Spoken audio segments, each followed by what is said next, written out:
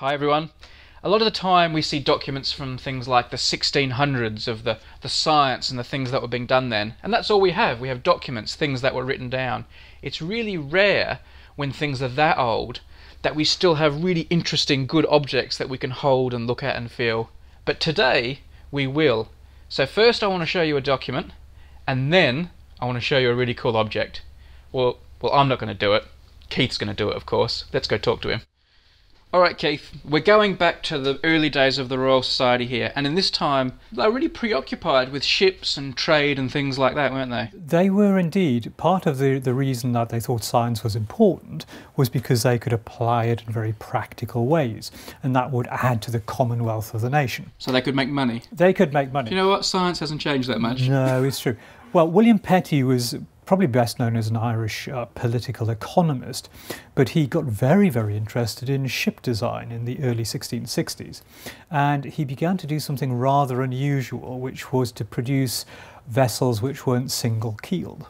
Okay, so normally we think of a ship as just having a hull and a keel. Exactly, yep. You're talking about catamarans here? Catamarans, yes, double-bottom boats, as they would have termed it. And here we have a picture of one of the vessels that Petty designed and built. I tell you what, with all due respect to Petty, if you're making a double-bottomed boat or a catamaran and you're going to do a picture of it, why would you show it from side on? I know, it's not the best, is it? I tell you what, I'm going to do something a bit crazy, Keith. Normally I ask you to read the old writing, but I'm going to give this a try. So it says, the two bodies are made long and slender because they are apt to move swifter on the water than such that are short and bluff? Yeah. So basically he's saying two short, slender hulls are better than one big fat one. Exactly right. So a catamaran would be faster on the water and it would have a shallower draft.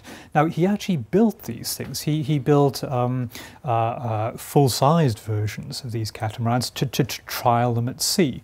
And he would race these vessels against other ships just to see how they performed. He raced between Dublin and Holyhead against packet boats. He raced against Charles II's yacht at one point, and it was indeed a very fast and efficient vessel. Petty had slightly bad luck. They tended to keep sinking on him.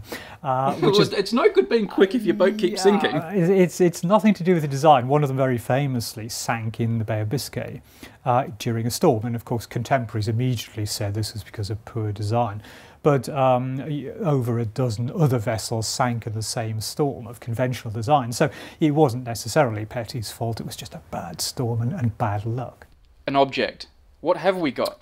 Well, we have a model of Petty's double-bottomed boat. Someone called Samuel Wallich, who we don't know too much about, but he was based in Portsmouth, sent this to the Royal Society in the 1680s as a representative of one of William Petty's boats. We presume he must have seen it in Portsmouth. So he's just like some boat spotter or some boat nerd who made his own copy. Exactly right, but in a way it tells you it was such an unusual thing that someone would bother to make a model of it. And you can see quite clearly there the two keels. There's a very famous story about Charles II, who's the King of England at the time, where he says about the Royal Society that all scientists do is want to weigh air. So he's making fun of the Royal Society. But it's on the back of a rather longer conversation about William Petty's boats. So Charles II basically made fun of this design. Having a model is a great thing. You can see it's very, very old. The gilded decoration is just almost barely there. The rigging has all gone, of course. It was a single-masted vessel with a square sail. But fantastic just to have the actual thing in your hand. Can I hold it? You can hold it, nice and lightly. Okay. Oh, I mean, I thought it would be light because it's made of wood, but it's much lighter than I expected. I wonder what would happen if we put this like in a bathtub or something and gave it a little... No? Maybe not.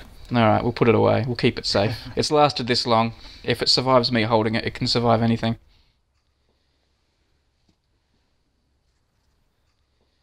By the way, everyone, just so you know, this looks like a really sort of posh thing that has been made here, like a scientific experiment. But on the back, it's a postcard. He's just used a postcard. He's literally doing science on the back of a postcard. Absolutely right, yeah.